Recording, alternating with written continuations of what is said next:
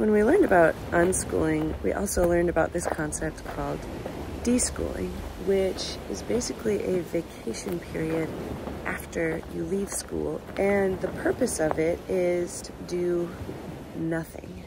It's like detoxing from being on somebody else's schedule, somebody else's curriculum, somebody else's motivations. Everyone does have this intrinsic motivation, but it's buried under all these other imposed motivations. We need time and space to let that intrinsic, natural motivation resurface. So that's why we're here. I recently quit my job, and jobs are very much like school. You're on someone else's schedule, someone else's curriculum.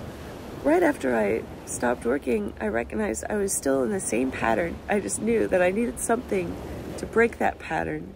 So here we are, away from everything work-related. And it was very hard for me to give myself permission to do this because it seemed wasteful. A waste of time, a waste of money.